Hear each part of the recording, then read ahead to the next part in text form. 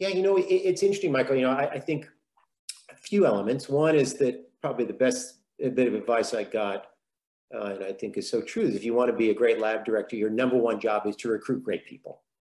And I think that remains a huge challenge. And I think it's a huge challenge whether you're in a university or you're in a startup or you're in a venture firm or producing a podcast, is that there is a talent shortage out there. So we need, I think, to increase our kind of recruiting lens and getting after a greater and diverse scheme. So I think recruiting is number one. Then it's a matter of when you bring them in, can you appropriately foster them? And I think one of my bigger challenges after the recruitment process is then how do you match the talent to the talent and interest of a young person to an actual project?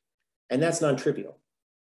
We rarely, if ever, are going to have just the obvious next project in our lab. So we have to spend a lot of time. And then it's how do you encourage that person to really be the best person they can be, to take the risks, fail, because most of the time your really good ideas actually turn out not to be very good, but be comfortable in failing. And how do you encourage leadership, which becomes a challenge, but working on a team?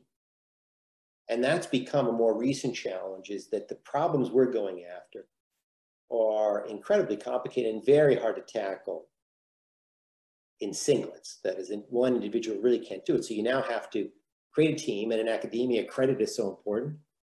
It's now how do you appropriately distribute credit? So it's creating that comfortable environment where people can be their own selves, express themselves, encourage them to take risks, encourage them to fail, be innovative, and always focus on that high gain project, keeping themselves to high standards, never settling, and keep pushing it. Now, from the entrepreneurship standpoint, it's really trying to identify the platforms, the multi-product platforms that can make a difference, and to ensure, one, that there's a market that's addressable and with an unmet need that we can meet, and then two, really trying to then find the right business partners.